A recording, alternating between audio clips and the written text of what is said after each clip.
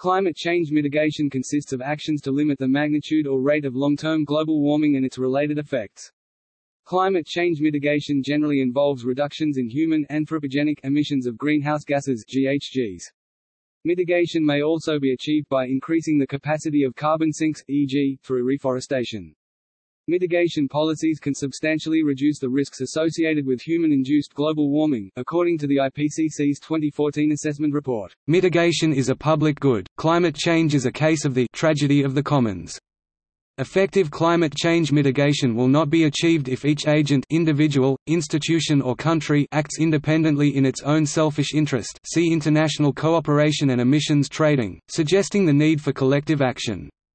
Some adaptation actions, on the other hand, have characteristics of a private good as benefits of actions may accrue more directly to the individuals, regions, or countries that undertake them, at least in the short term. Nevertheless, financing such adaptive activities remains an issue, particularly for poor individuals and countries. Examples of mitigation include reducing energy demand by increasing energy efficiency, phasing out fossil fuels by switching to low-carbon energy sources, and removing carbon dioxide from Earth's atmosphere, for example, through improved building insulation. Another approach to climate change mitigation is climate engineering. Most countries are parties to the United Nations Framework Convention on Climate Change (UNFCCC). The ultimate objective of the UNFCCC is to stabilize atmospheric concentrations of GHGs at a level that would prevent dangerous human interference of the climate system. Scientific analysis can provide information on the impacts of climate change, but deciding which impacts are dangerous requires value judgments. In 2010, parties to the UNFCCC agreed that future global warming should be limited to below 2.0 degrees Celsius (3.6 degrees Fahrenheit) relative to the pre-industrial level. With the Paris Agreement of 2015 this was confirmed, but was revised with a new target laying down, "Parties will do the best" to achieve warming below 1.5 degrees Celsius. The current trajectory of global greenhouse gas emissions does not appear to be consistent with limiting global warming to below 1.5 or 2 degrees Celsius. Other mitigation policies have been proposed, some of which are more stringent or modest than the 2 degrees Celsius limit. In 2019, after 2 years of research, scientists from Australia and Germany presented the One Earth climate model that shows how exactly we can stay below 1.5 degrees in price of $1.7 trillion per year.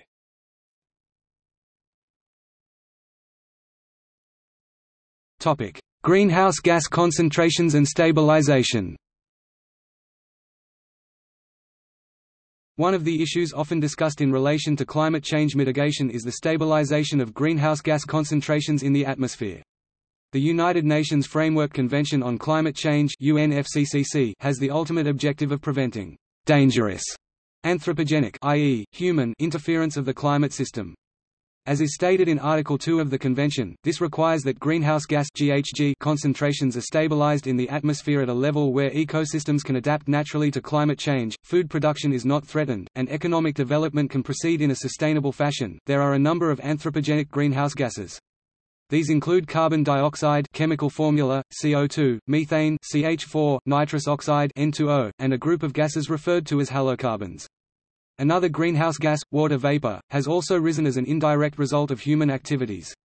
The emissions reductions necessary to stabilize the atmospheric concentrations of these gases varies.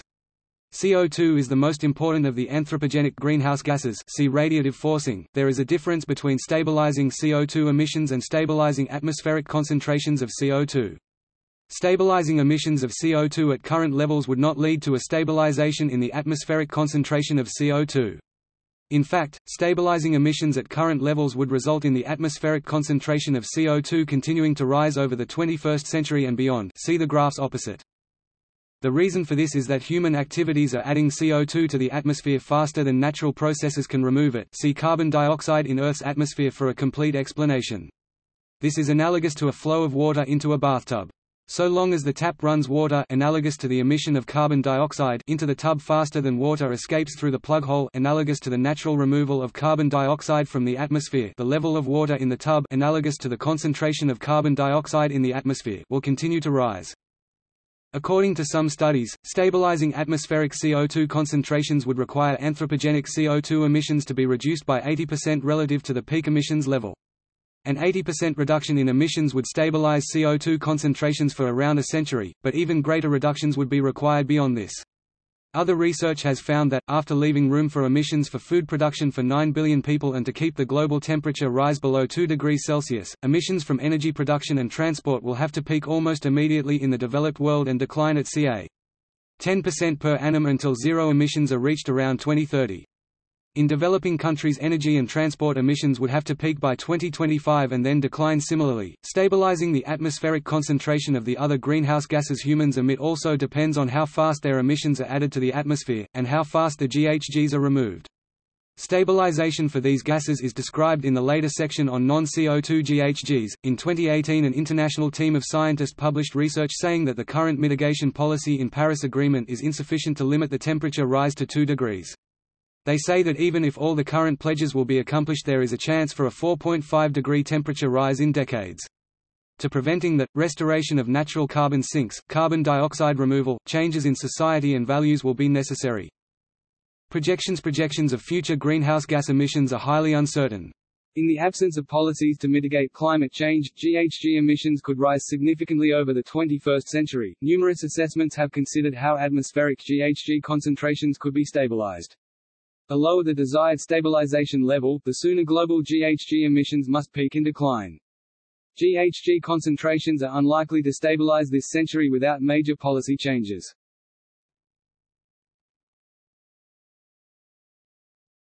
Topic: Energy consumption by power source. To create lasting climate change mitigation, the replacement of high carbon emission intensity power sources, such as conventional fossil fuels, oil, coal, and natural gas, with low carbon power sources is required. Fossil fuels supply humanity with the vast majority of our energy demands, and at a growing rate. In 2012, the IEA noted that coal accounted for half the increased energy use of the prior decade, growing faster than all renewable energy sources. Both hydroelectricity and nuclear power together provide the majority of the generated low-carbon power fraction of global total power consumption.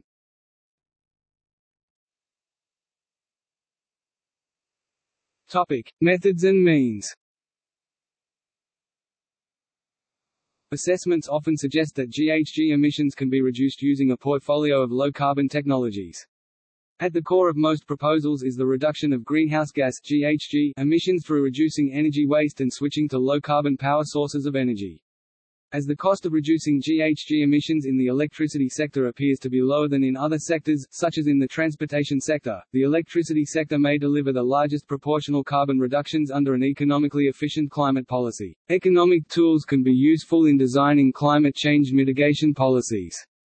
While the limitations of economics and social welfare analysis, including cost-benefit analysis, are widely documented, economics nevertheless provides useful tools for assessing the pros and cons of taking, or not taking, action on climate change mitigation, as well as of adaptation measures, in achieving competing societal goals. Understanding these pros and cons can help in making policy decisions on climate change mitigation and can influence the actions taken by countries, institutions and individuals. Other frequently discussed means include efficiency, public transport, increasing fuel economy in automobiles, which includes the use of electric hybrids, charging plug-in hybrids and electric cars by low-carbon electricity, making individual changes, and changing business practices. Many fossil fuel-driven vehicles can be converted to use electricity. The U.S. has the potential to supply electricity for 73% of light-duty vehicles (LDV), using overnight charging. The U.S. average CO2 emissions for a battery electric car is 180 grams per mile vs 430 grams per mile for a gasoline car. The emissions would be displaced away from street level, where they have high human health implications. Increased use of electricity. Generation for meeting the future transportation load is primarily fossil fuel-based, mostly natural gas, followed by coal, but could also be met through nuclear, tidal, hydroelectric and other sources. A range of energy technologies may contribute to climate change mitigation. These include nuclear power and renewable energy sources such as biomass, hydroelectricity, wind power, solar power, geothermal power, ocean energy, and the use of carbon sinks, and carbon capture and storage. For example, Pacala and Sokolow of Princeton have proposed a 15-part program to reduce CO2 emissions by 1 billion metric tons per year or 25 billion tons over the 50-year period using today's technologies as a type of global warming game. Another consideration is how future socio-economic development proceeds. Development choices or pathways can lead differences in GHG emissions. Political and social attitudes may affect how easy or difficult it is to implement effective policies to reduce emissions.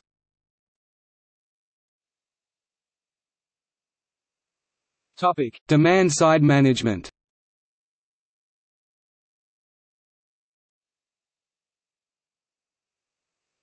Lifestyle and behavior.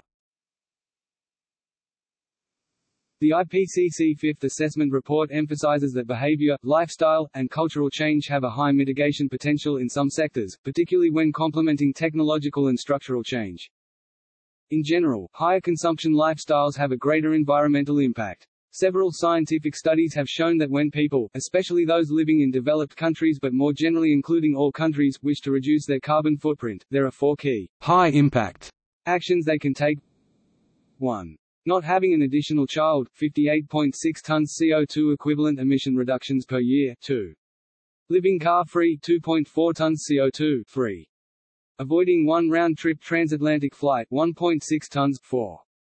Eating a plant-based diet, 0.8 tons. These appear to differ significantly from the popular advice for greening one's lifestyle, which seem to fall mostly into the low-impact category, replacing a typical car with a hybrid, 0.52 tons, washing clothes in cold water, 0.25 tons, recycling, 0.21 tons, upgrading light bulbs, 0.10 tons, etc. The researchers found that public discourse on reducing one's carbon footprint overwhelmingly focuses on low-impact behaviors, and that mention of the high-impact behaviors is almost non-existent in the mainstream media, government publications, K-12 school textbooks, etc. The researchers added that, our recommended high-impact actions are more effective than many more commonly discussed options, e.g. eating a plant-based diet saves 8 times more emissions than upgrading light bulbs. More significantly, a U.S. family who chooses to have one fewer child would provide the same level of emissions reductions as 684 teenagers who choose to adopt comprehensive recycling for the rest of their lives.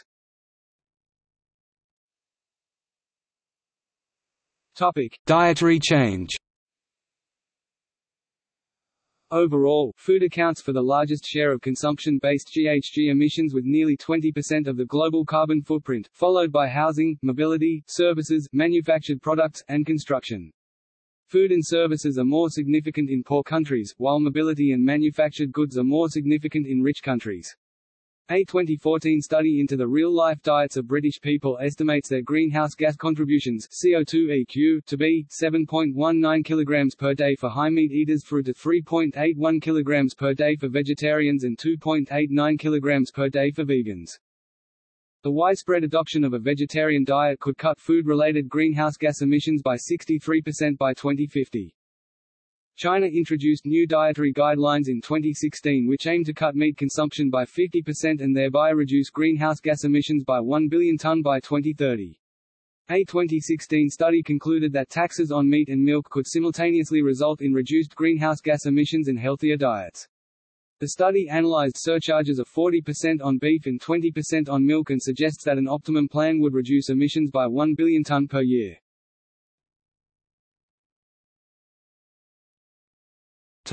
Energy efficiency and conservation. Efficient energy use, sometimes simply called energy efficiency, is the goal of efforts to reduce the amount of energy required to provide products and services. For example, insulating a home allows a building to use less heating and cooling energy to achieve and maintain a comfortable temperature. Installing LED lighting, fluorescent lighting, or natural skylight windows reduces the amount of energy required to attain the same level of illumination compared to using traditional incandescent light bulbs. Compact fluorescent lamps use only 33% of the energy and may last 6 to 10 times longer than incandescent lights. LED lamps use only about 10% of the energy an incandescent lamp requires. Energy efficiency has proved to be a cost-effective strategy for building economies without necessarily growing energy consumption. For example, the state of California began implementing energy efficiency measures in the mid-1970s, including building code and appliance standards with strict efficiency requirements. During the following years, California's energy consumption has remained approximately flat on a per capita basis while national U.S. consumption doubled.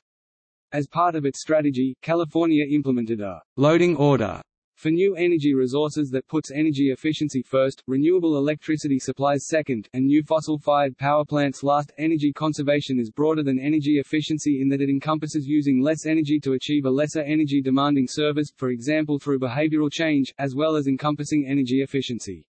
Examples of conservation without efficiency improvements would be heating a room less in winter, driving less, or working in a less brightly lit room. As with other definitions, the boundary between efficient energy use and energy conservation can be fuzzy, but both are important in environmental and economic terms. This is especially the case when actions are directed at the saving of fossil fuels. Reducing energy use is seen as a key solution to the problem of reducing greenhouse gas emissions. According to the International Energy Agency, improved energy efficiency in buildings, industrial processes and transportation could reduce the world's energy needs in 2050 by 1/3, and help control global emissions of greenhouse gases. Topic: Demand-side switching sources. Fuel switching on the demand side refers to changing the type of fuel used to satisfy a need for an energy service. To meet deep decarbonization goals, like the 80% reduction by 2050 goal being discussed in California and the European Union, many primary energy changes are needed. Energy efficiency alone may not be sufficient to meet these goals. Switching fuels used on the demand side will help lower carbon emissions. Progressively coal, oil and eventually natural gas for space and water heating in buildings will need to be reduced. For an equivalent amount of heat, burning natural gas produces about 45% less carbon dioxide than burning coal. There are various ways in which this could happen, and different strategies will likely make sense in different locations. While the system efficiency of a gas furnace may be higher than the combination of natural gas power plant and electric heat, the combination of the same natural gas power plant and an electric heat pump has lower emissions per unit of heat delivered in all but the coldest climates. This is possible because of the very efficient coefficient of performance of heat pumps. At the beginning of this century 70% of all electricity was generated by fossil fuels, and as carbon-free sources eventually make up half of the generation mix, replacing gas or oil furnaces and water heaters with electric ones will have a climate benefit.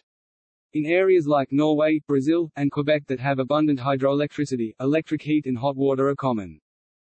The economics of switching the demand side from fossil fuels to electricity for heating will depend on the price of fuels vs electricity and the relative prices of the equipment. The EIA Annual Energy Outlook 2014 suggests that domestic gas prices will rise faster than electricity prices, which will encourage electrification in the coming decades. Electrifying heating loads may also provide a flexible resource that can participate in demand response. Since thermostatically controlled loads have inherent energy storage, electrification of heating could provide a valuable resource to integrate variable renewable resources into the grid. Alternatives to electrification include decarbonizing pipeline gas through power-to-gas, biogas, or other carbon-neutral fuels. A 2015 study by Energy Plus Environmental Economics shows that a hybrid approach of decarbonizing pipeline gas, electrification, and energy efficiency can meet carbon reduction goals at a similar cost as only electrification and energy efficiency in Southern California. Topic: Demand-side grid management. Expanding intermittent electrical sources such as wind power creates a growing problem balancing grid fluctuations. Some of the plans include building pumped storage or continental supergrids costing billions of dollars. However, instead of building for more power, there are a variety of ways to affect the size and timing of electricity demand on the consumer side. Designing for reduced demands on a smaller power grid is more efficient and economic than having extra generation and transmission for intermittency, power failures and peak demands. Having these abilities is one of the chief aims of a smart grid. Time-of-use metering is a common way to motivate electricity users to reduce their peak load consumption. For instance, running dishwashers and laundry at night after the peak has passed reduces electricity costs. Dynamic demand plans have devices passively shut off when stress is sensed on the electrical grid. This method may work very well with thermostats. When power on the grid sags a small amount, a low power temperature setting is automatically selected, reducing the load on the grid. For instance, millions of refrigerators reduce their consumption when clouds pass over solar installations. Consumers would need to have a smart meter in order for the utility to calculate credits. Demand response devices could receive all sorts of messages from the grid. The message could be a request to use a low-power mode similar to dynamic demand, to shut off entirely during a sudden failure on the grid, or notifications about the current and expected prices for power. This would allow electric cars to recharge at the least expensive rates independent of the time of day. The vehicle-to-grid suggestion would use a car's battery or fuel cell to supply the grid temporarily. Topic: Alternative energy sources.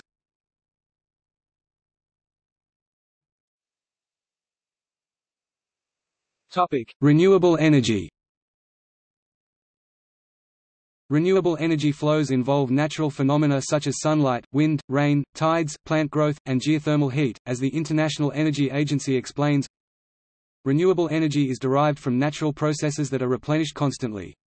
In its various forms, it derives directly from the sun, or from heat generated deep within the earth. Included in the definition is electricity and heat generated from solar, wind, ocean, hydropower, biomass, geothermal resources, and biofuels and hydrogen derived from renewable resources. Climate change concerns and the need to reduce carbon emissions are driving increasing growth in the renewable energy industries. Low-carbon renewable energy replaces conventional fossil fuels in three main areas: power generation, hot water, space heating, and transport fuels. In 2011, the share of renewables in electricity generation worldwide grew for the fourth year in a row to 20.2%. Based on REN 21's 2014 report, renewables contributed 19% to supply global energy consumption. This energy consumption is divided as 9% coming from burning biomass, 4.2% as heat energy non-biomass, 3.8% hydroelectricity and 2% as electricity from wind, solar, geothermal, and biomass thermal power plants. Renewable energy use has grown much faster than anyone anticipated. The Intergovernmental Panel on Climate Change (IPCC) has said that there are few fundamental technological limits to integrating a portfolio of renewable energy technologies to meet most of total global energy demand.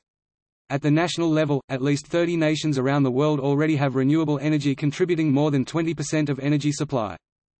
As of 2012, renewable energy accounts for almost half of new electricity capacity installed, and costs are continuing to fall. Public policy and political leadership helps to level the playing field and drive the wider acceptance of renewable energy technologies. As of 2011, 118 countries have targets for their own renewable energy futures, and have enacted wide-ranging public policies to promote renewables. Leading renewable energy companies include BrightSource Energy, First Solar, Gamesa, GE Energy, Goldwind, Sinovel, Suntech, Trina Solar, Vestas, and Yingli. The incentive to use 100% renewable energy has been created by global warming and other ecological as well as economic concerns. Mark Z. Jacobson says producing all new energy with wind power, solar power, and hydropower by 2030 is feasible, and existing energy supply arrangements could be replaced by 2050. Barriers to implementing the renewable energy plan are seen to be primarily social and political, not technological or economic. Jacobson says that energy costs with a wind, solar, water system should be similar to today's energy costs.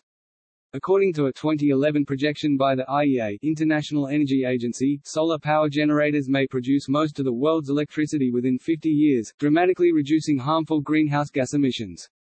Critics of the 100% renewable energy approach include Vaclav Smil and James E. Hansen. Smil and Hansen are concerned about the variable output of solar and wind power, NIMBYism, and a lack of infrastructure. Economic analysts expect market gains for renewable energy and efficient energy use, following the 2011 Japanese nuclear accidents. In his 2012 State of the Union address, President Barack Obama restated his commitment to renewable energy and mentioned the long-standing Interior Department commitment to permit 10,000 megawatts of renewable energy projects on public land in 2012. Globally, there are an estimated 3 million direct jobs in renewable energy industries, with about half of them in the biofuels industry. Some countries, with favorable geography, geology, and weather well suited to an economical exploitation of renewable energy sources, already get most of their electricity from renewables, including from geothermal energy in Iceland 100%, and hydroelectric power in Brazil 85%, Austria 62%, New Zealand 65%, and Sweden 54%. Renewable power generators are spread across many countries, with wind power providing a significant share of electricity in some regional areas, for example, 14% in the U.S. state of Iowa, 40% in the northern German state of Schleswig-Holstein, and 20% in Denmark. Solar water heating makes an important and growing contribution in many countries, most notably in China, which now has 70% of the global total 180 GWth. Worldwide, total installed solar water heating systems meet a portion of the water heating needs of over 70 million households. The use of biomass for heating continues to grow as well. In Sweden, national use of biomass energy has surpassed that of oil. Direct geothermal heating is also growing rapidly. Renewable biofuels for transportation, such as ethanol fuel and biodiesel, have contributed to a significant decline in oil consumption in the United States since 2006. The 93 billion liters of biofuels produced worldwide in 2009 displaced the equivalent of an estimated 68 billion liters of gasoline, equal to about 5% of world gasoline production. Topic: Nuclear power. Since about 2001 the term, "nuclear renaissance" has been used to refer to a possible nuclear power industry revival, driven by rising fossil fuel prices and new concerns about meeting greenhouse gas emission limits. However, in March 2011 the Fukushima nuclear disaster in Japan and associated shutdowns at other nuclear facilities raised questions among some commentators over the future of nuclear power. Platts has reported that the crisis at Japan's Fukushima nuclear plants has prompted leading energy-consuming countries to review the safety of their existing reactors and cast doubt on the speed and scale of planned expansions around the world. The World Nuclear Association has reported that nuclear electricity generation in 2012 was at its lowest level since 1999. Several previous international studies and assessments suggested that as part of the portfolio of other low-carbon energy technologies, nuclear power will continue to play a role in reducing greenhouse gas emissions. Historically, nuclear power usage is estimated to have prevented the atmospheric emission of 64 gigatons of CO2 equivalent as of 2013. Public concerns about nuclear power include the fate of spent nuclear fuel, nuclear accidents, security risks, nuclear proliferation, and a concern that nuclear power plants are very expensive. Of these concerns, nuclear accidents and disposal of long-lived radioactive fuel waste have probably had the greatest public impact worldwide. Although generally unaware of it, both of these glaring public concerns are greatly diminished by present passive safety designs, the experimentally proven meltdown-proof EBR2, future molten salt reactors, and the use of conventional and more advanced fuel waste pyroprocessing, with the latter recycling or reprocessing not presently being commonplace as it is often considered to be cheaper to use a once-through nuclear fuel cycle in many countries, depending on the varying levels of intrinsic value given by a society in reducing the long-lived waste in their country, with France doing a considerable amount of reprocessing when compared to the US. Nuclear power, with a 10.6% share of world electricity production as of 2013, is second only to hydroelectricity as the largest source of low-carbon power. Over 400 reactors generate electricity in 31 countries. A Yale University review published in the Journal of Industrial Ecology analyzing CO2 life cycle assessment (LCA) emissions from nuclear power light water reactors determined that the collective LCA literature indicates that life cycle GHG emissions from nuclear power are only a fraction of traditional fossil sources and comparable to renewable technologies. While some have raised uncertainty surrounding the future GHG emissions of nuclear power as a result of an extreme potential decline in uranium ore grade without a corresponding increase in the efficiency of enrichment methods. In a scenario analysis of future global nuclear development, as it could be affected by a decreasing global uranium market of average ore grade, the analysis determined that depending on conditions, median life cycle nuclear power GHG emissions could be between 9 and 110 grams CO2 eq per kilowatt-hour by 2050, with the latter high figure being derived from a worst-case scenario that is not considered very robust by the authors of the paper, as the ore grade in the scenario is lower than the uranium concentration in many lignite coal ashes. Although this future analysis primarily deals with extrapolations for present Generation II reactor technology, the same paper also summarizes the literature on FBRs, fast breeder reactors, of which two are in operation as of 2014, with the newest being the BN 800. For these reactors it states that the median life cycle GHG emissions are similar to or lower than present light water reactors LWRs and purports to consume little or no uranium ore. In their 2014 report, the IPCC comparison of energy sources global warming potential per unit of electricity generated, which notably included albedo effects, mirror the median emission value derived from the Warner and Heath-Yale meta-analysis for the more common non-breeding light water reactors, a CO2 equivalent value of 12 grams CO2 eq per kilowatt-hour, which is the lowest global warming forcing of all baseload power sources, with comparable low-carbon power baseload sources, such as hydropower and biomass, producing substantially more global warming forcing forcing 24 and 230 grams CO2 eq per kilowatt-hour respectively. In 2014, Brookings Institution published the net benefits of low and no carbon electricity technologies, which states, after performing an energy and emissions cost analysis, that the net benefits of new nuclear, hydro, and natural gas combined cycle plants far outweigh the net benefits of new wind or solar plants. With the most cost-effective low-carbon power technology being determined to be nuclear power. During his presidential campaign, Barack Obama stated, "Nuclear power represents more than 70% of our non-carbon generated electricity. It is unlikely that we can meet our aggressive climate goals if we eliminate nuclear power as an option." Analysis in 2015 by Professor and Chair of Environmental Sustainability Barry W. Brook and his colleagues on the topic of replacing fossil fuels entirely, from the electric grid of the world, has determined that at the historically modest and proven rate at which nuclear energy was added to and replaced fossil fuels in France and Sweden during each nation's building programs in the 1980s, within 10 years nuclear energy could displace or remove fossil fuels from the electric grid completely, allowing the world to meet the most stringent greenhouse gas mitigation targets. In a similar analysis, Brook had earlier determined that 50% of all global energy, that is not solely electricity, but transportation, synfuels etc., could be generated within approximately 30 years, if the global nuclear fission build rate was identical to each of these nations' already proven decadal rates, in units of installed nameplate capacity, GW per year, per unit of global GDP, GW per year, dollar. This is in contrast to the completely conceptual paper studies for a 100% renewable energy world, which would require an orders of magnitude more costly global investment per year, an investment rate that has no historical precedent, having never been attempted due to its prohibitive cost, and with far greater land area that would be required to be devoted to the wind, wave and solar projects, along with the inherent assumption that humanity will use less, and not more, energy in the future. As Brook notes, the principal limitations on nuclear fission are not technical, economic or fuel-related, but are instead linked to complex issues of societal acceptance, fiscal and political inertia, and inadequate critical evaluation of the real-world constraints facing the other low-carbon alternatives. Nuclear power may be uncompetitive compared with fossil fuel energy sources in countries without a carbon tax program, and in comparison to a fossil fuel plant of the same power output, nuclear power plants take a longer amount of time to construct. Two new, first-of-their-kind, EPR reactors under construction in Finland and France have been delayed and are running over budget. However, learning from experience, two further EPR reactors under construction in China are on, and ahead, of schedule respectively. As of 2013, according to the IAEA and the European Nuclear Society, worldwide there were 68 civil nuclear power reactors under construction in 15 countries. China has 29 of these nuclear power reactors under construction, as of 2013, with plans to build many more, while in the US the licenses of almost half its reactors have been extended to 60 years, and plans to build another dozen are under serious consideration. There are also a considerable number of new reactors being built in South Korea, India, and Russia. At least 100 older and smaller reactors will, most probably be closed over the next 10 to 15 years. This is probable only if one does not factor in the ongoing light water reactor sustainability program, created to permit the extension of the lifespan of the USA's 104 nuclear reactors to 60 years.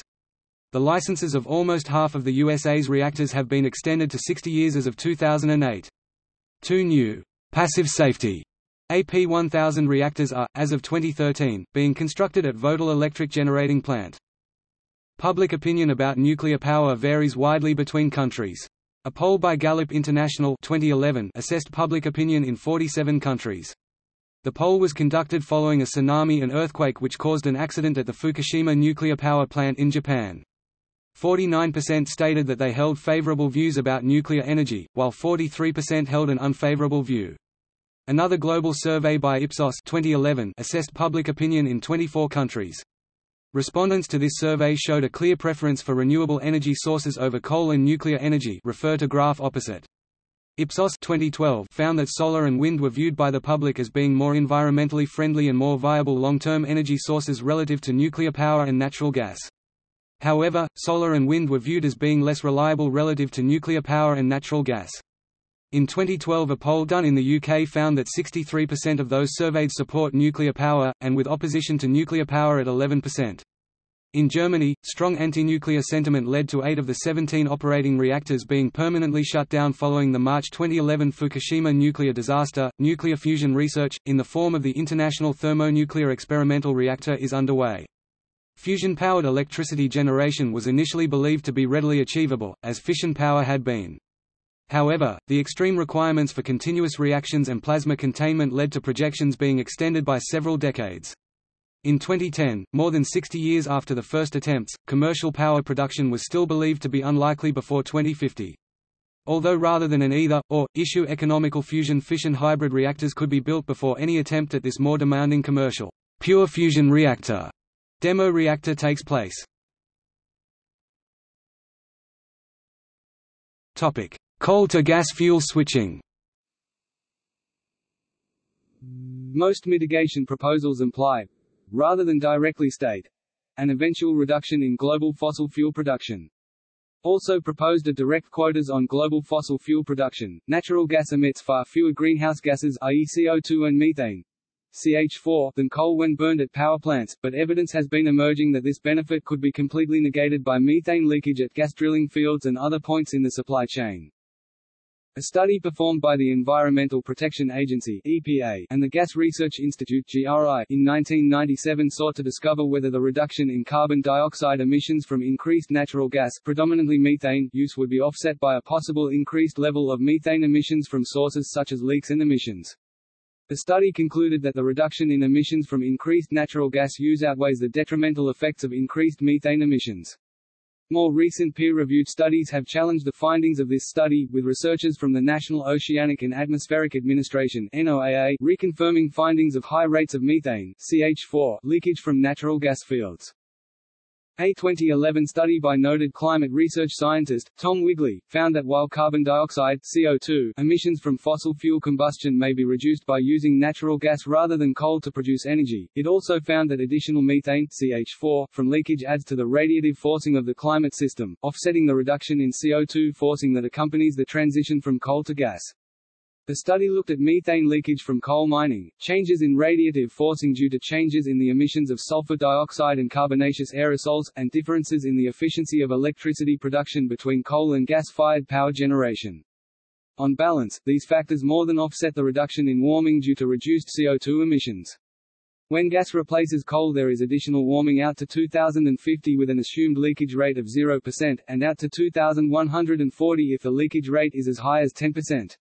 The overall effects on global mean temperature over the 21st century, however, are small. Petrin et al. 2013 and Alvarez et al. 2012 note that estimated that leakage from gas infrastructure is likely to be underestimated. These studies indicate that the exploitation of natural gas as a cleaner fuel is questionable. A 2014 meta-study of 20 years of natural gas technical literature shows that methane emissions are consistently underestimated, but on a 100-year scale, the climate benefits of coal to gas fuel switching are likely larger than the negative effects of natural gas leakage. Topic: Heat pump. A heat pump is a device that provides heat energy from a source of heat to a destination called a heat sink. Heat pumps are designed to move thermal energy opposite to the direction of spontaneous heat flow by absorbing heat from a cold space and releasing it to a warmer one. A heat pump uses some amount of external power to accomplish the work of transferring energy from the heat source to the heat sink. While air conditioners and freezers are familiar examples of heat pumps, the term heat pump is more general and applies to many HVAC heating, ventilating, and air conditioning devices used for space heating or space cooling.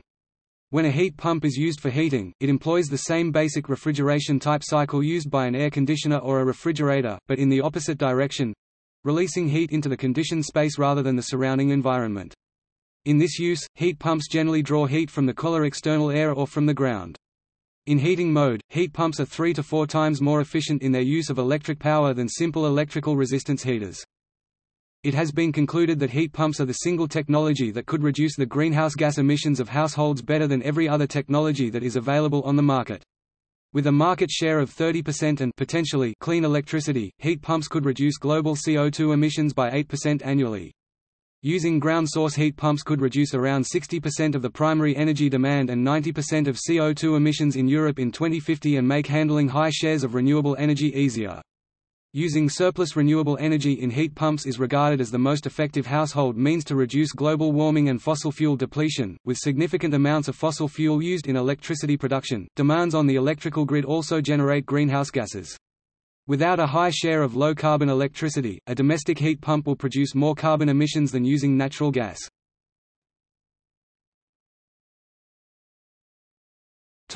Fossil fuel phase-out, carbon-neutral and negative fuels. Fossil fuel may be phased out with carbon-neutral and carbon-negative pipeline and transportation fuels created with power-to-gas and gas-to-liquids technologies. Carbon dioxide from fossil fuel flue gas can be used to produce plastic lumber, allowing carbon-negative reforestation.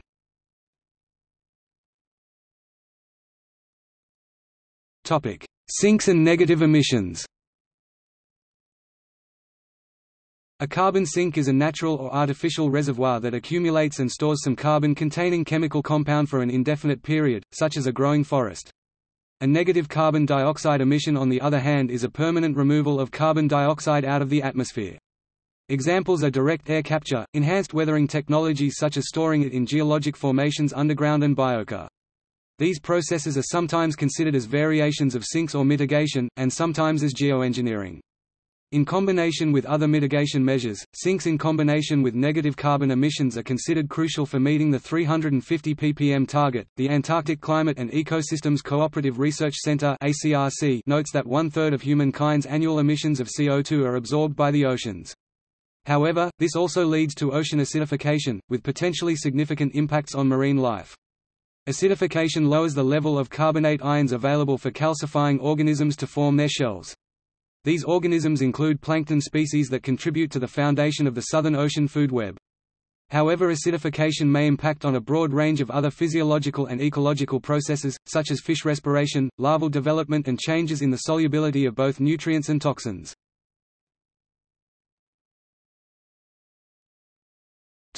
Reforestation and afforestation.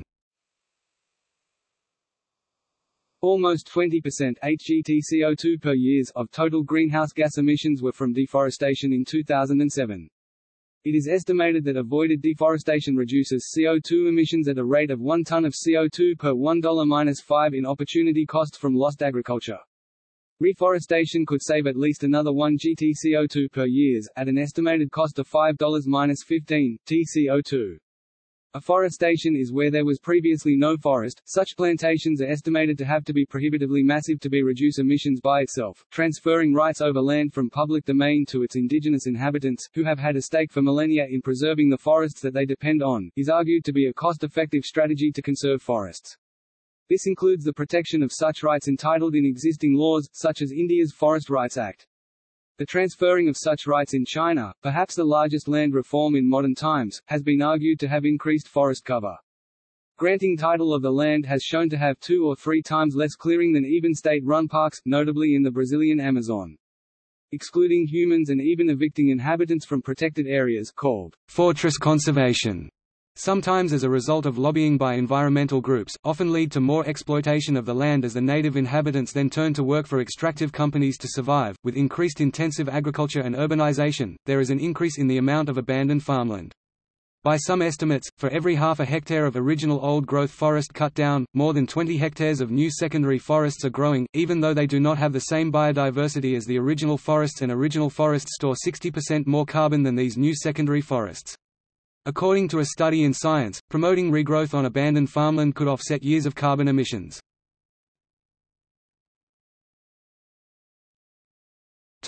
Avoided desertification.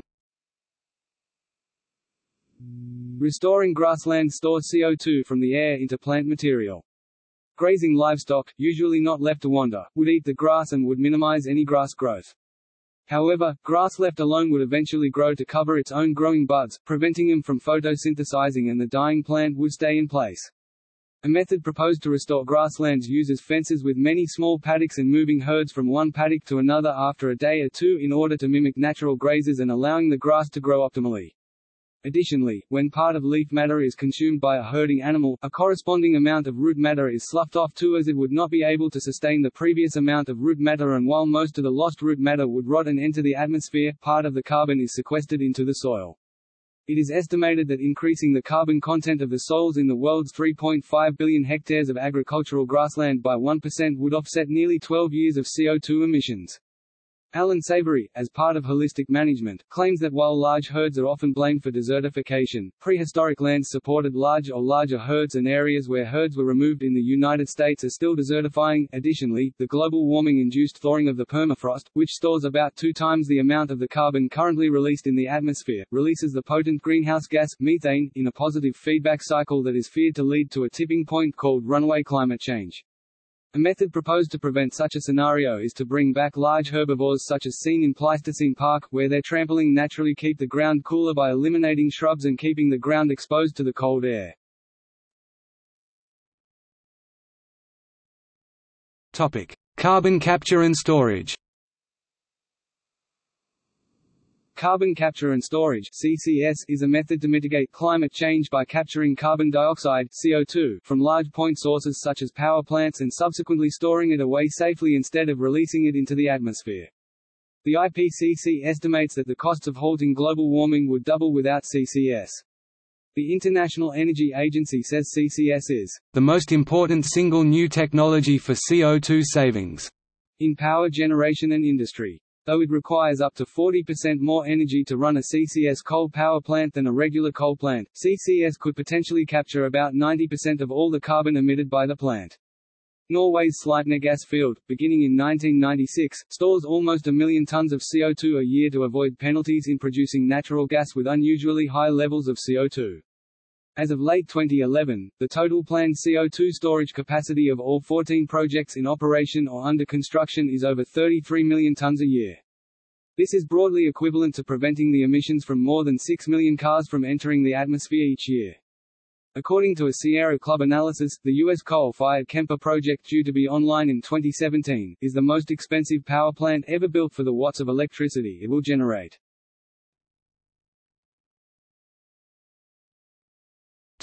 Enhanced weathering. Enhanced weathering is the removal of carbon from the air into the earth, enhancing the natural carbon cycle where carbon is mineralized into rock. The CarbFix project couples with carbon capture and storage in power plants to turn carbon dioxide into stone in a relatively short period of 2 years, addressing the common concern of leakage in CCS projects. While this project used basalt rocks, olivine has also shown promise.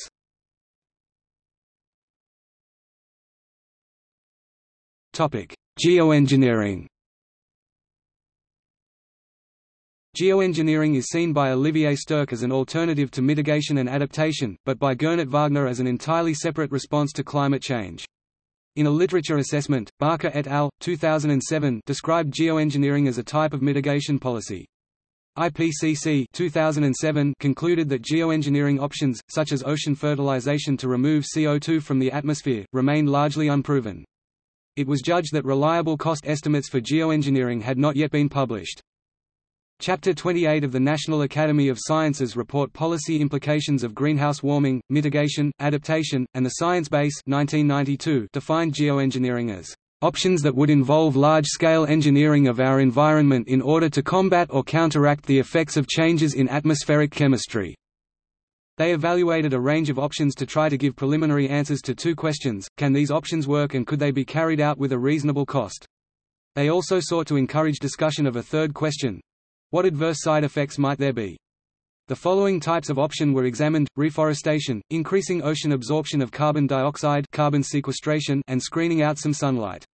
NAS also argued, engineered countermeasures need to be evaluated but should not be implemented without broad understanding of the direct effects and the potential side effects, the ethical issues, and the risks. In July 2011, a report by the United States Government Accountability Office on Geoengineering found that LMATE engineering technologies do not now offer a viable response to global climate change.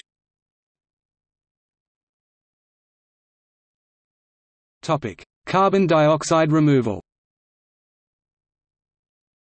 Carbon dioxide removal has been proposed as a method of reducing the amount of radiative forcing. A variety of means of artificially capturing and storing carbon, as well as of enhancing natural sequestration processes, are being explored. The main natural process is photosynthesis by plants and single-celled organisms, see biosequestration. Artificial processes vary, and concerns have been expressed about the long-term effects of some of these processes. It is notable that the availability of cheap energy and appropriate sites for geological storage of carbon may make carbon dioxide air capture viable commercially. It is, however, generally expected that carbon dioxide air capture may be uneconomic when compared to carbon capture and storage from major sources—in particular, fossil fuel-powered power stations, refineries, etc. As in the case of the U.S. Kemper project with carbon capture, costs of energy produced will grow significantly. However, captured CO2 can be used to force more crude oil out of oil fields, as Statoil and Shell have made plans to do. CO2 can also be used in commercial greenhouses, giving an opportunity to kickstart the technology. Some attempts have been made to use algae to capture smokestack emissions, notably the Greenfuel Technologies Corporation, who have now shut down operations.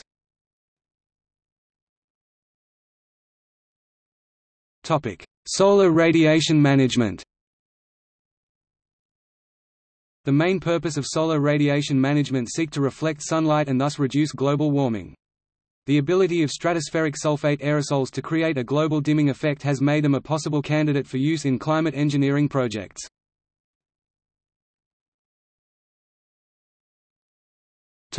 Non-CO2 greenhouse gases. CO2 is not the only GHG relevant to mitigation, and governments have acted to regulate the emissions of other GHGs emitted by human activities, anthropogenic GHGs. The emissions caps agreed to by most developed countries under the Kyoto Protocol regulate the emissions of almost all the anthropogenic GHGs. These gases are CO2, methane, CH4, nitrous oxide, N2O, the hydrofluorocarbons, HFC, perfluorocarbons, PFC, and sulfur hexafluoride, SF6. Stabilizing the atmospheric concentrations of the different anthropogenic GHGs requires an understanding of their different physical properties. Stabilization depends both on how quickly GHGs are added to the atmosphere and how fast they are removed. The rate of removal is measured by the atmospheric lifetime of the GHG in question. See the main GHG article for a list. Here, the lifetime is defined as the time required for a given perturbation of the GHG in the atmosphere to be reduced to 37% of its initial amount. Methane has a relatively short atmospheric lifetime of about 12 years, while N2O's lifetime is about 110 years. For methane, a reduction of about 30% below current emission levels would lead to a stabilization in its atmospheric concentration, while for N2O, an emissions reduction of more than 50% would be required. Methane is a significantly more potent greenhouse gas than carbon dioxide in the amount of heat it can trap, especially in the short term. Burning one molecule of methane generates one molecule of carbon dioxide, indicating there may be no net benefit in using gas as a fuel source. Reducing the amount of waste methane produced in the first place and moving away from use of gas as a fuel source will have a greater beneficial impact, as might other approaches to productive use of otherwise wasted methane. In terms of prevention, vaccines are being developed in Australia to reduce the significant global warming contributions from methane released by livestock via flatulence and eructation. Another physical property of the anthropogenic GHGs relevant to mitigation is the different abilities of the gases to trap heat, in the form of infrared radiation. Some gases are more effective at trapping heat than others, e.g., SF6 is 22,200 times more effective at GHG than CO2 on a per kilogram basis. A measure for this physical property is the global warming potential (GWP), and is used in the Kyoto Protocol. Although not designed for this purpose, the Montreal Protocol has probably benefited climate change mitigation efforts. The Montreal Protocol is an international treaty that has successfully reduced emissions of ozone-depleting substances, for example, CFCs, which are also greenhouse gases.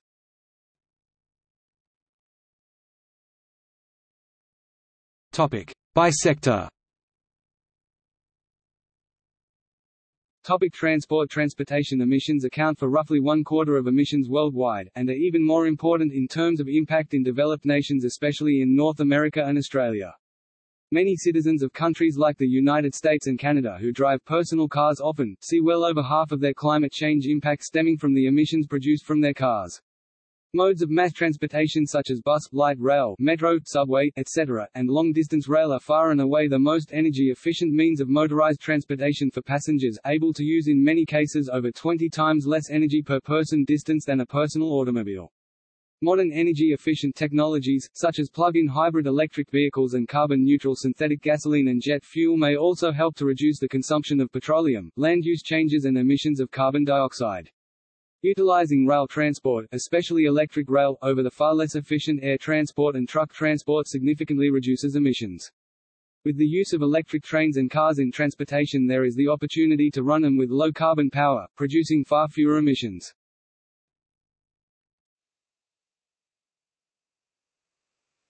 Urban planning.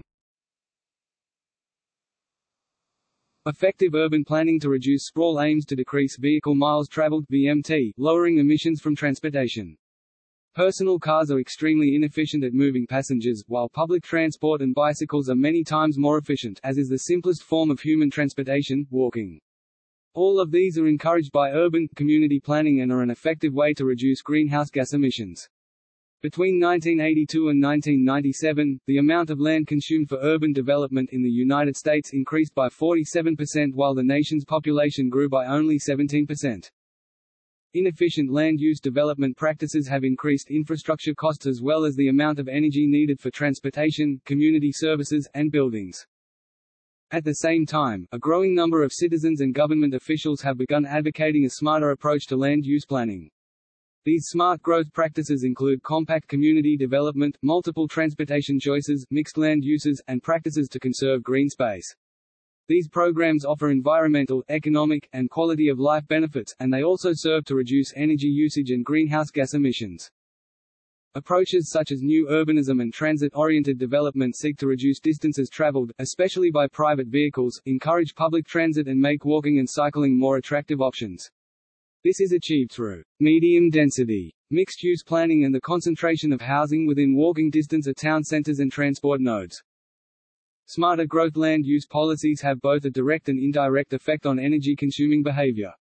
For example, transportation energy usage, the number one user of petroleum fuels, could be significantly reduced through more compact and mixed-use land development patterns, which in turn could be served by a greater variety of non-automotive-based transportation choices.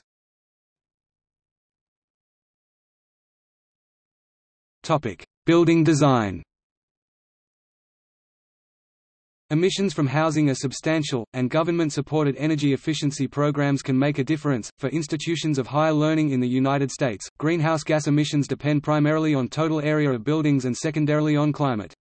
If climate is not taken into account, annual greenhouse gas emissions due to energy consumed on campuses plus purchased electricity can be estimated with the formula E=ASB, where A equals 0.001621 metric tons of CO2 equivalent, square foot or 0.0241 metric tons of CO2 equivalent per square meter and B equals 1.1354. New buildings can be constructed using passive solar building design, low-energy building, or zero-energy building techniques, using renewable heat sources.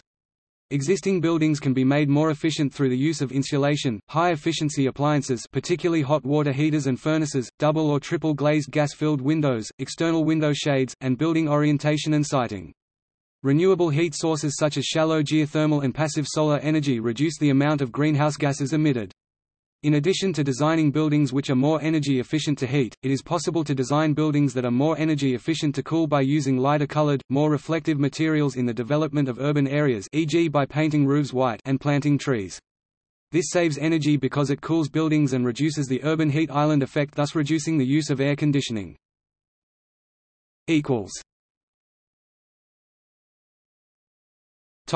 Agriculture.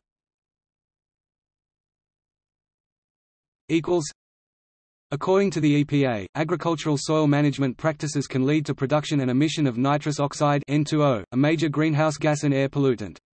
Activities that can contribute to N2O emissions include fertilizer usage, irrigation, and tillage. The management of soils accounts for over half of the emissions from the agriculture sector. Cattle livestock account for one-third of emissions, through methane emissions. Manure management and rice cultivation also produce gaseous emissions. Methods that significantly enhance carbon sequestration in soil include no-till farming, residue mulching, cover cropping, and crop rotation, all of which are more widely used in organic farming than in conventional farming. Because only 5% of U.S. farmland currently uses no-till and residue mulching, there is a large potential for carbon sequestration. A 2015 study found that farming can deplete soil carbon and render soil incapable of supporting life. However, the study also showed that conservation farming can protect carbon in soils and repair damage over time. The farming practice of cover crops has been recognized as climate-smart agriculture by the White House. In Europe, the estimation of the current 0 to 30 cm sock stock of agricultural soils was 17.63 gt. In a subsequent study, authors estimated the best management practices to mitigate soil organic carbon, conversion of arable land to grassland and vice versa, straw incorporation, reduced tillage, straw incorporation combined with reduced tillage, lay cropping system and cover crops.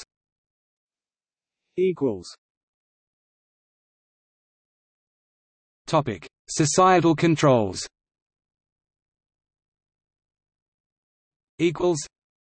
Another method being examined is to make carbon a new currency by introducing tradable, personal carbon credits. The idea being it will encourage and motivate individuals to reduce their carbon footprint by the way they live. Each citizen will receive a free annual quota of carbon that they can use to travel, buy food, and go about their business. It has been suggested that by using this concept it could actually solve two problems, pollution and poverty. Old age pensioners will actually be better off because they fly less often, so they can cash in their quota at the end of the year to pay heating bills and so forth.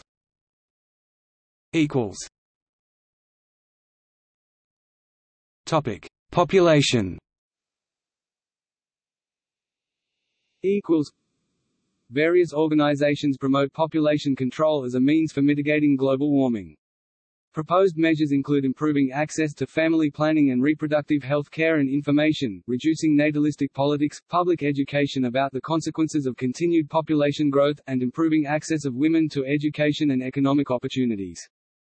According to a 2017 study published in Environmental Research Letters, having one less child would have a much more substantial effect on greenhouse gas emissions compared with, for example, living car-free or eating a plant-based diet. Population control efforts are impeded by there being somewhat of a taboo in some countries against considering any such efforts.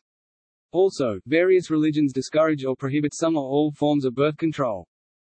Population size has a different per capita effect on global warming in different countries, since the per capita production of anthropogenic greenhouse gases varies greatly by country.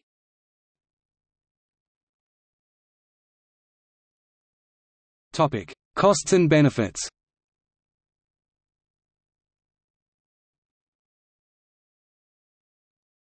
Topic: Costs. The Stern Review proposes stabilizing the concentration of greenhouse gas emissions in the atmosphere at a maximum of 550 ppm CO2e by 2050.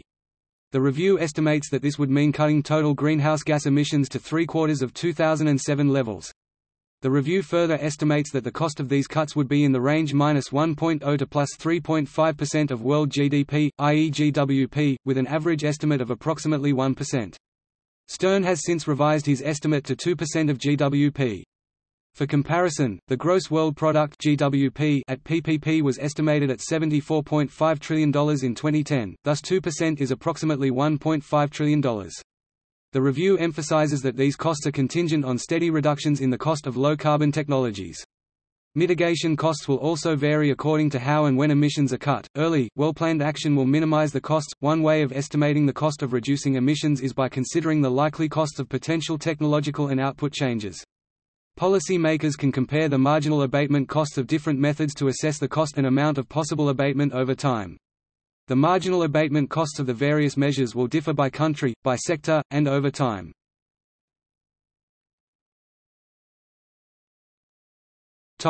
Benefits. Yohei et al. 2007 assessed the literature on sustainability and climate change. With high confidence, they suggested that up to the year 2050, an effort to cap greenhouse gas (GHG) emissions at 550 ppm would benefit developing countries significantly. This was judged to be especially the case when combined with enhanced adaptation. By 2100, however, it was still judged likely that there would be significant effects of global warming. This was judged to be the case even with aggressive mitigation and significantly enhanced adaptive capacity.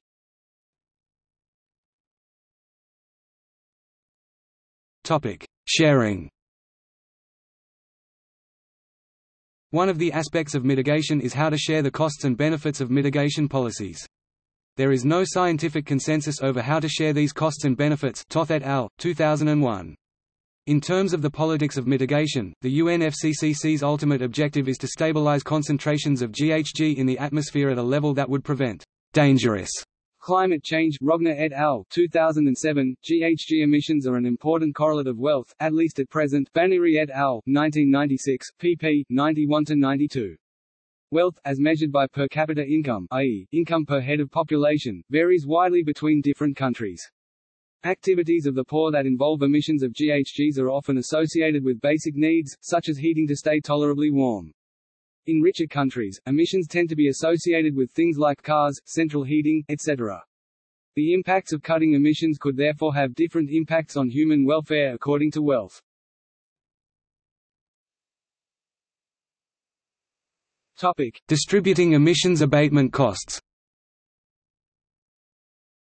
There have been different proposals on how to allocate responsibility for cutting emissions. Dietary et al., 1996, pp. 103–105.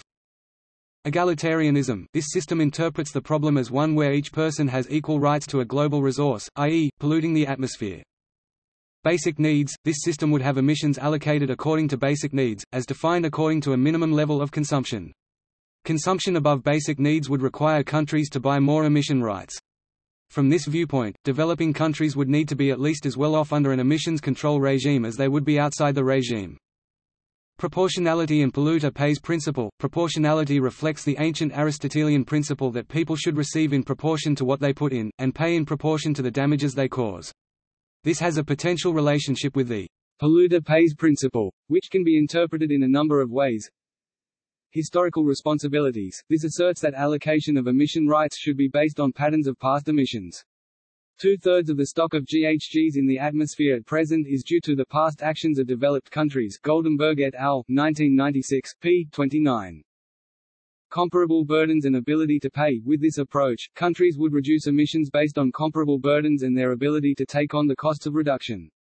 Ways to assess burdens include monetary cost per head of population, as well as other, more complex measures, like the UNDP's Human Development Index. Willingness to pay. With this approach, countries take on emission reductions based on their ability to pay along with how much they benefit from reducing their emissions. Topic: Specific proposals.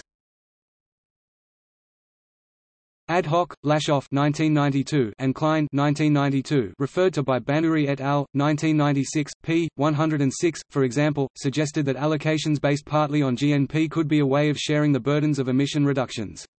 This is because GNP and economic activity are partially tied to carbon emissions.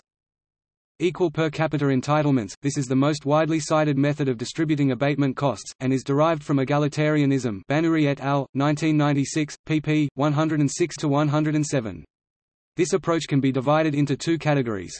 In the first category, emissions are allocated according to national population.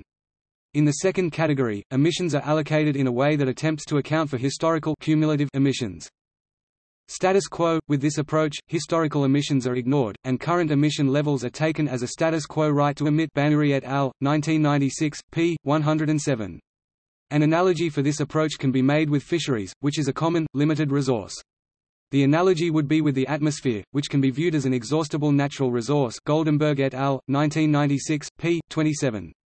In international law, one state recognized the long-established use of another state's use of the fisheries resource. It was also recognized by the state that part of the other state's economy was dependent on that resource.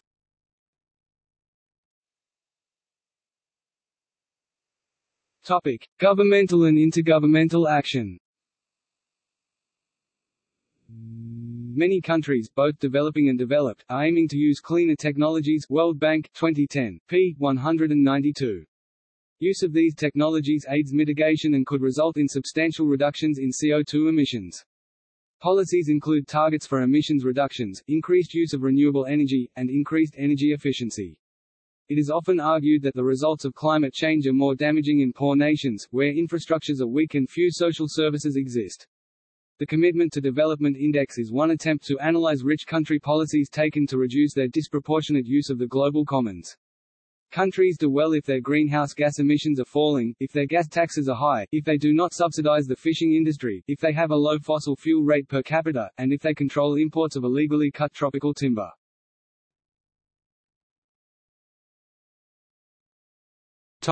Kyoto Protocol.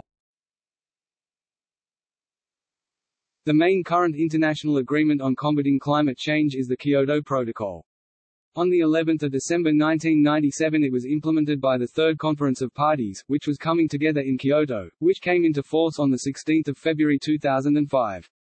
The Kyoto Protocol is an amendment to the United Nations Framework Convention on Climate Change (UNFCCC).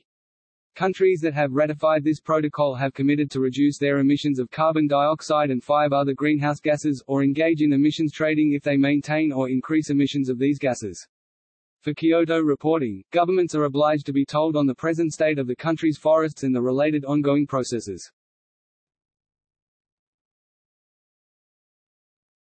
Topic: Temperature targets. Actions to mitigate climate change are sometimes based on the goal of achieving a particular temperature target. One of the targets that has been suggested is to limit the future increase in global mean temperature global warming to below 2 degrees Celsius, relative to the pre-industrial level. The 2 degrees Celsius target was adopted in 2010 by parties to the United Nations Framework Convention on Climate Change. Most countries of the world are parties to the UNFCCC. The target had been adopted in 1996 by the European Union Council. Feasibility of 2 degrees C temperatures have increased by 0.8 degrees Celsius compared to the pre-industrial level, and another 0.5 to 0.7 degrees Celsius is already committed. The 2 degrees Celsius rise is typically associated in climate models with a carbon dioxide equivalent concentration of 400 to 500 ppm by volume. The current January 2015 level of carbon dioxide alone is 400 ppm by volume, and rising at 1 to 3 ppm annually. Hence, to avoid a very likely breach of the 2 degrees Celsius target, CO2 levels would have to be stabilized very soon. This is generally regarded as unlikely, based on current programs in place to date. The importance of change is illustrated by the fact that world economic energy efficiency is improving at only half the rate of world economic growth. Views in the literature. There is disagreement among experts over whether or not the 2 degrees Celsius target can be met. For example, according to Anderson and Bose 2011, there is little to no chance of meeting the target. On the other hand, according to Alcamo et al. 2013, policies adopted by parties to the UNFCCC are too weak to meet a 2 or 1.5 degrees Celsius target. However, these targets might still be achievable if more stringent mitigation policies are adopted immediately.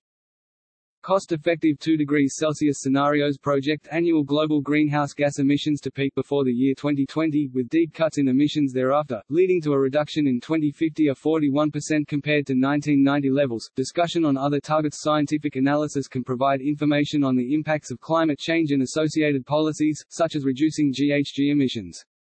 However, deciding what policies are best requires value judgments. For example, limiting global warming to 1 degree Celsius relative to pre-industrial levels may help to reduce climate change damages more than the 2 degrees Celsius limit. However, a 1 degree Celsius limit may be more costly to achieve than a 2 degrees Celsius limit. According to some analysts, the 2 degrees Celsius guardrail is inadequate for the needed degree and timeliness of mitigation. On the other hand, some economic studies suggest more modest mitigation policies. For example, the emissions reductions proposed by Nordhaus 2010 might lead to global warming in the year 2100 of around 3 degrees Celsius, relative to pre-industrial levels. Official long-term target of 1.5 degrees in 2015, two official UNFCCC scientific expert bodies came to the conclusion that, in some regions and vulnerable ecosystems, high risks are projected even for warming above 1.5 degrees Celsius. This expert position was, together with the strong diplomatic voice of the poorest countries and the island nations in the Pacific, the driving force leading to the decision of the Paris Conference 2015, to lay down this 1.5 degrees Celsius long-term target on top of the existing 2 degrees Celsius goal.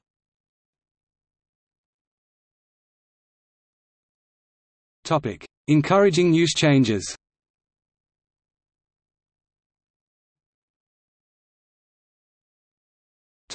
Emissions tax. An emissions tax on greenhouse gas emissions requires individual emitters to pay a fee, charge or tax for every ton of greenhouse gas released into the atmosphere. Most environmentally related taxes with implications for greenhouse gas emissions in OECD countries are levied on energy products and motor vehicles, rather than on CO2 emissions directly. Emission taxes can be both cost-effective and environmentally effective. Difficulties with emission taxes include their potential unpopularity, and the fact that they cannot guarantee a particular level of emissions reduction. Emissions or energy taxes also often fall disproportionately on lower income classes. In developing countries, institutions may be insufficiently developed for the collection of emissions fees from a wide variety of sources. Topic: Subsidies. According to Mark Z. Jacobson, a program of subsidization balanced against expected flood costs could pay for conversion to 100% renewable power by 2030. Jacobson, and his colleague Mark DeLucci, suggest that the cost to generate and transmit power in 2020 will be less than 4 cents per kilowatt-hour in 2007 for wind, about 4 cents for wave and hydroelectric, from 4 to 7 cents for geothermal, and 8 cents per kilowatt-hour for solar, fossil, and nuclear power.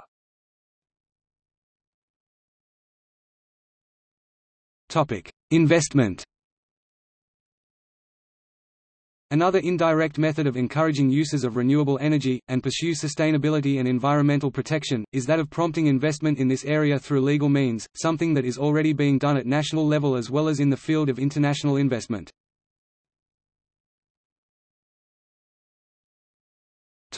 Carbon emissions trading.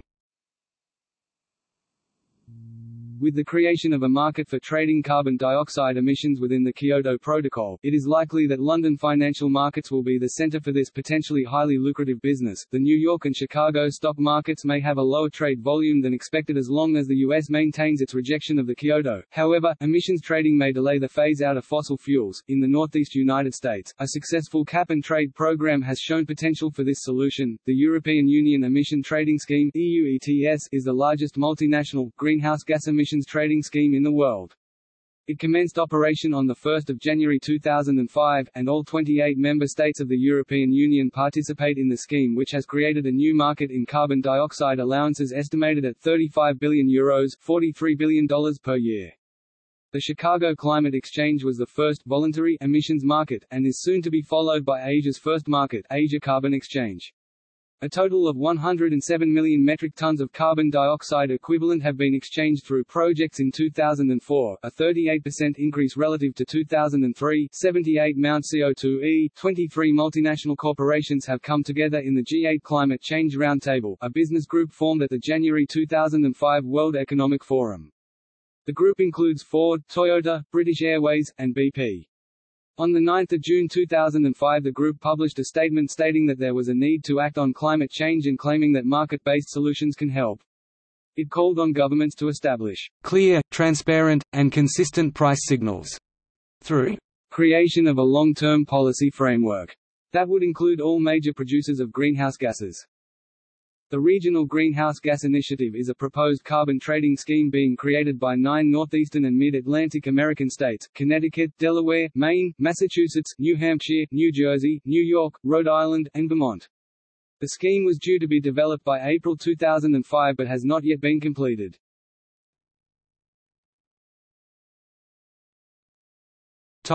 Implementation. Implementation puts into effect climate change mitigation strategies and targets. These can be targets set by international bodies or voluntary action by individuals or institutions. This is the most important, expensive and least appealing aspect of environmental governance.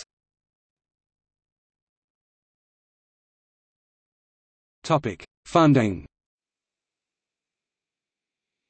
Implementation requires funding sources but is often beset by disputes over who should provide funds and under what conditions. A lack of funding can be a barrier to successful strategies as there are no formal arrangements to finance climate change development and implementation. Funding is often provided by nations, groups of nations and increasingly NGO and private sources. These funds are often channeled through the Global Environmental Facility (GEF). This is an environmental funding mechanism in the World Bank which is designed to deal with global environmental issues.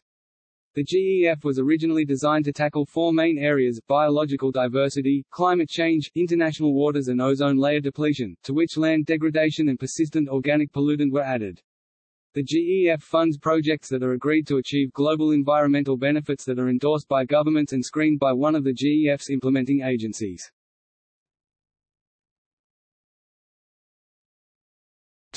Problems. There are numerous issues which result in a current perceived lack of implementation. It has been suggested that the main barriers to implementation are uncertainty, fragmentation, institutional void, short time horizon of policies and politicians, and missing motives and willingness to start adapting. The relationships between many climatic processes can cause large levels of uncertainty as they are not fully understood and can be a barrier to implementation.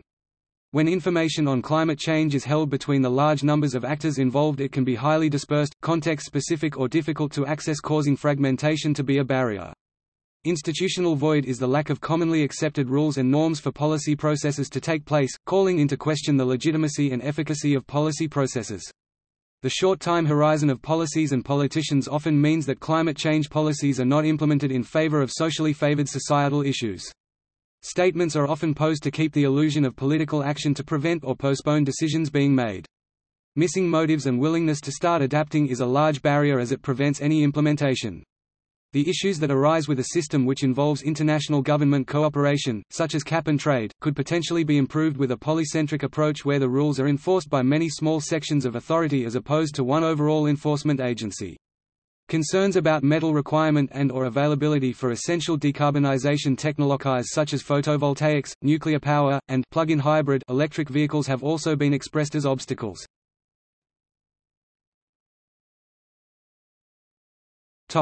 Occurrence.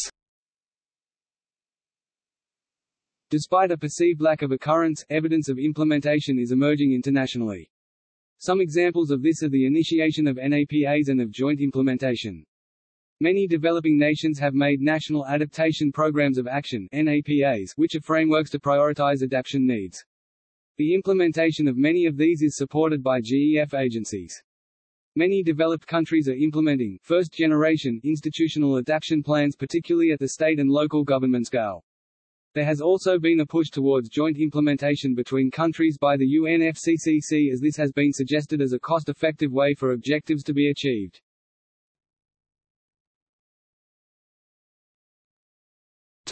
Territorial policies.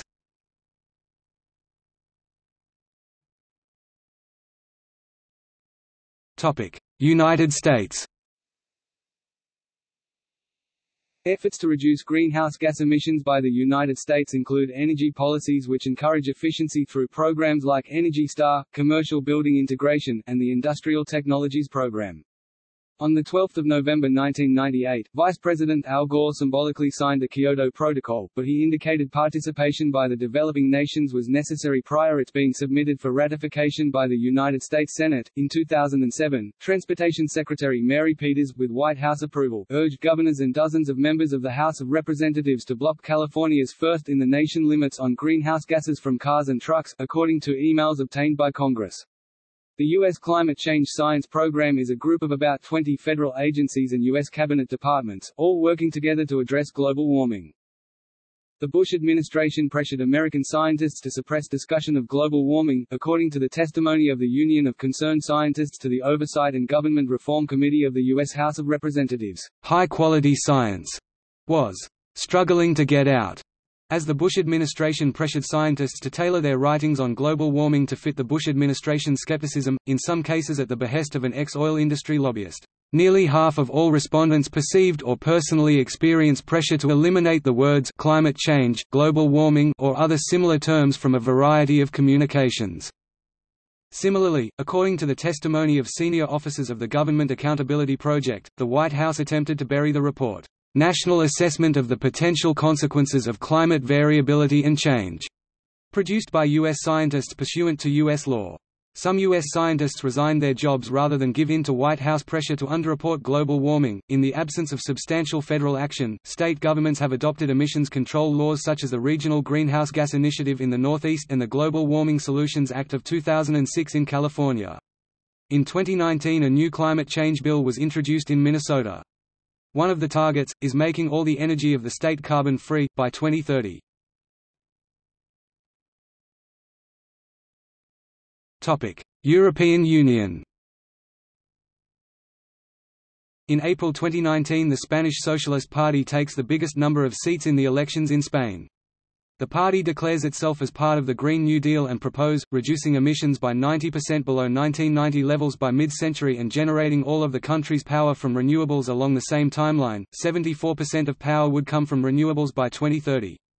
The bill would ban fracking nationwide, eliminate fossil fuel subsidies and government investments in fossil fuels, and phase out fossil-fueled vehicles, with the aim of banning the registration and sale of carbon-emitting vehicles by 2040. Developing countries. In order to reconcile economic development with mitigating carbon emissions, developing countries need particular support, both financial and technical. One of the means of achieving this is the Kyoto Protocol's Clean Development Mechanism (CDM). The World Bank's Prototype Carbon Fund is a public-private partnership that operates within the CDM. An important point of contention, however, is how overseas development assistance not directly related to climate change mitigation is affected by funds provided to climate change mitigation.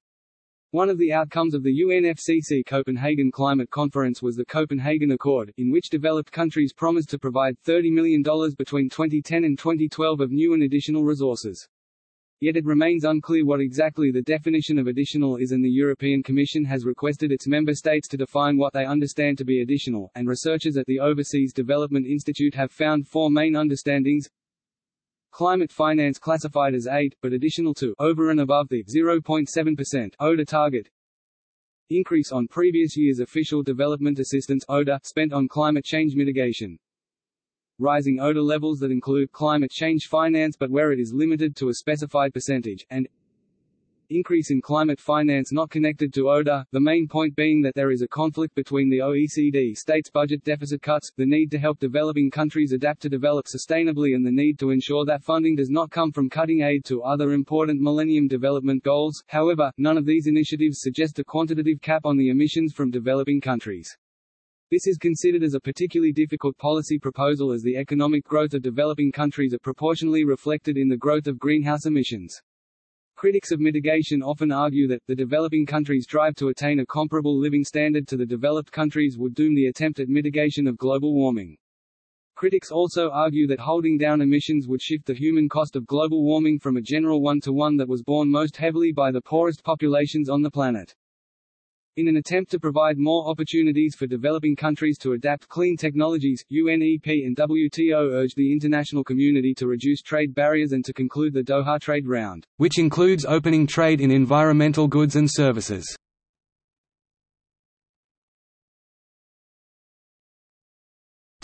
Non-governmental approaches. While many of the proposed methods of mitigating global warming require governmental funding, legislation and regulatory action, individuals and businesses can also play a part in the mitigation effort.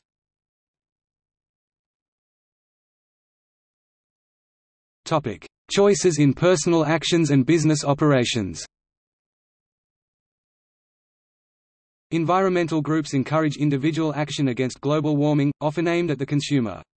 Common recommendations include lowering home heating and cooling usage, burning less gasoline, supporting renewable energy sources, buying local products to reduce transportation, turning off unused devices, and various others.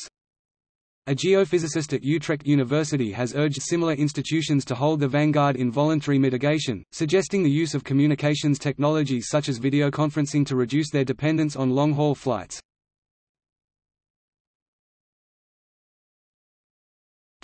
Air travel and shipment. In 2008, climate scientist Kevin Anderson raised concern about the growing effect of rapidly increasing global air transport on the climate in a paper, and a presentation, suggesting that reversing this trend is necessary to reduce emissions.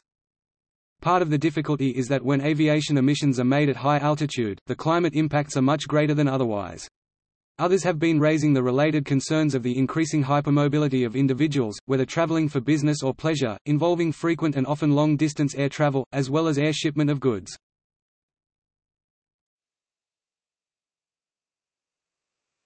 Business opportunities and risks. On 9 May 2005, Jeff Immelt, the chief executive of General Electric (GE), announced plans to reduce GE's global warming-related emissions by 1% by 2012. GE said that given its projected growth, those emissions would have risen by 40% without such action. On 21 June 2005, a group of leading airlines, airports, and aerospace manufacturers pledged to work together to reduce the negative environmental impact of aviation, including limiting the impact of air travel on climate change by improving fuel efficiency and reducing carbon dioxide emissions of new aircraft by 50% per seat kilometre by 2020 from 2000 levels. The group aims to develop a common reporting system for carbon dioxide emissions per aircraft by the end of 2005, and pressed for the early inclusion of aviation in the European Union's carbon emission trading scheme.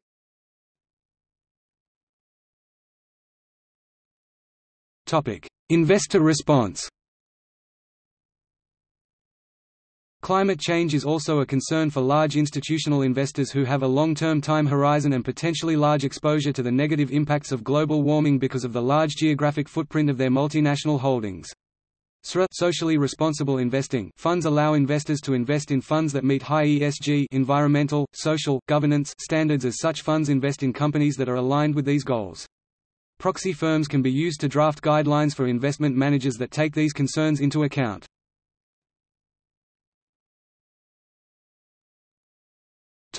Legal action. In some countries, those affected by climate change may be able to sue major producers. Attempts at litigation have been initiated by entire peoples such as Palau and the Inuit, as well as non-governmental organizations such as the Sierra Club. Although proving that particular weather events are due specifically to global warming may never be possible, methodologies have been developed to show the increased risk of such events caused by global warming. For a legal action for negligence or similar to succeed, plaintiffs must show that, more probably than not, their individual injuries were caused by the risk factor in question, as opposed to any other cause. This has sometimes been translated to a requirement of a relative risk of at least 2. Another route, though with little legal bite, is the World Heritage Convention. If it can be shown that climate change is affecting World Heritage sites like Mount Everest, besides countries suing one another, there are also cases where people in a country have taken legal steps against their own government.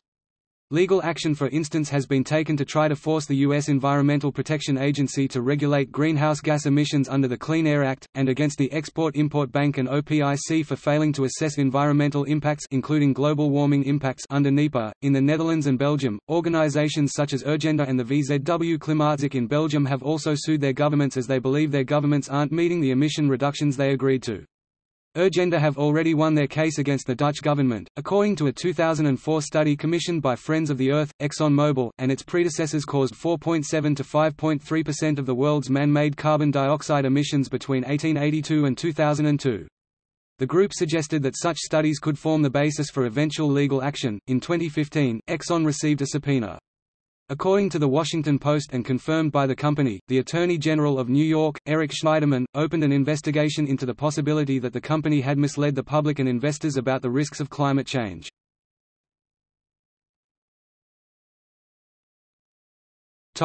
Activism. Environmental organizations organize different actions like people's climate marches, divestment from fossil fuels, see pages. 1,000 organizations who worth $8 trillion, made commitments to divest from fossil fuel as to 2018. Another form of action is climate strike. In January 2019, 12,500 students marched in Brussels demanding climate action. In 2019, the organization Extinction Rebellion organized massive protests demanding, "Tell the truth about climate change, reduce carbon emissions to zero by 2025, and create a citizens' assembly to oversee progress," including blocking roads. Many were arrested.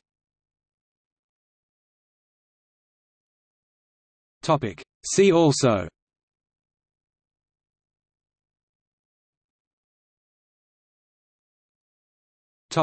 by country.